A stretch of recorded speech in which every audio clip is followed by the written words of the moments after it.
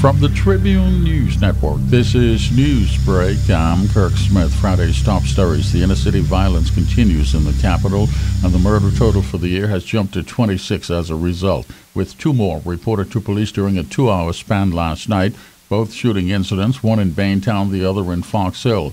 The victim in the Baintown incident is a 10-year-old boy, one of 4 persons shot in that incident. The others include 2 other children and a man. They're all in hospital, and police have not released details of the incident as yet. No details released on the Fox Hill incident either, police only saying at this point that the victim is a man. Health officials trying to calm fears over the safety of the AstraZeneca COVID-19 vaccine they're getting ready to roll out. Concern after some European countries suspended use of the vaccine temporarily following some reported negative reaction. Our officials say they have no concerns about the 20,000 batch we have, and that all vaccines will continue to meet stringent regulatory approval standards.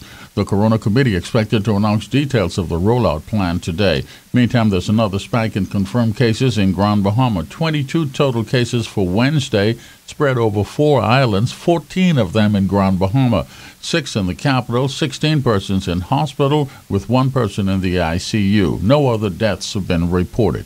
This is Newsbreak from the Tribune News Network. The House completing a lengthy debate on the midterm budget report. Finance Minister, Prime Minister Minnis, the last speaker.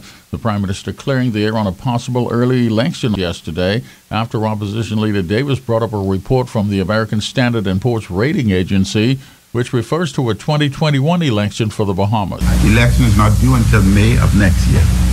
When that changes, the Bahamian populace would know. Be they given 3 weeks notice, 4 weeks notice, 6 weeks notice, they would know. There could be a legal fight over shantytowns coming soon. Works Minister Bannister is promising that there'll be what he called relentless and decisive action in a matter of weeks on shantytowns in Abaco. Lawyers for shantytown residents now filing court papers seeking an extension of a current injunction which prevents the government from taking any action to evict shantytown residents. Police reporting that a 43-year-old woman reported as missing here in the capital since last week has been found. She's okay and she's getting help. Details of the day's top stories in the Tribune newspaper on the streets first thing in the morning.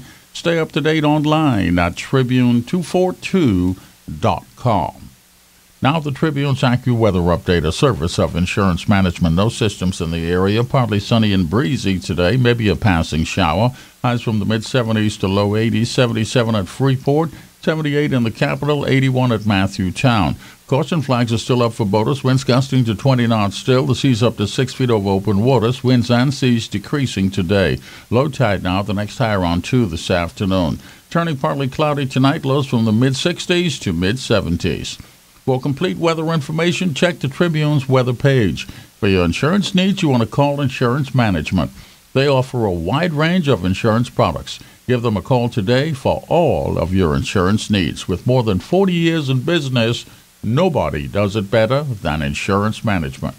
Let's get the weekend started. The Weekend, published every Friday in the Tribune, has the hottest news in fashion, music tips, the who's who on the red carpet, your must-try restaurants and hotspots, and of course, what to wear when you step out. Catch up on the latest film reviews or be thrilled with exciting tales from Bahamian history. There's only one place to find everything you need to plan your perfect weekend, in Friday's Tribune. Pick up your copy of The Weekend every Friday. The Tribune, the people's paper, biggest and best.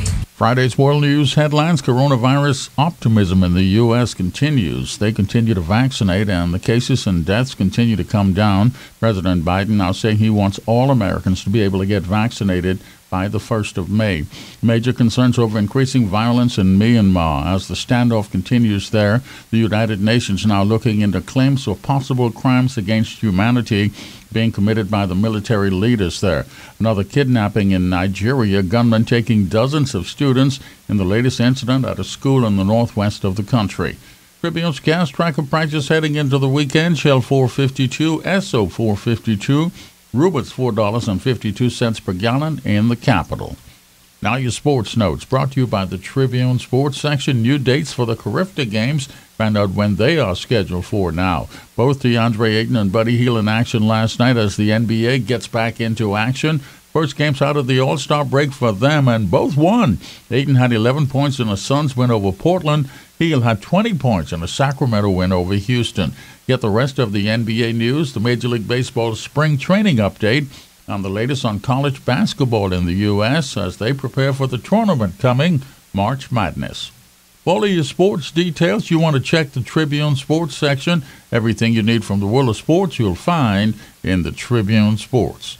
And that's your news break. Details of the day's top stories in the Tribune newspaper on the streets first thing in the morning. Stay up to date online all day, all weekend at Tribune242.com.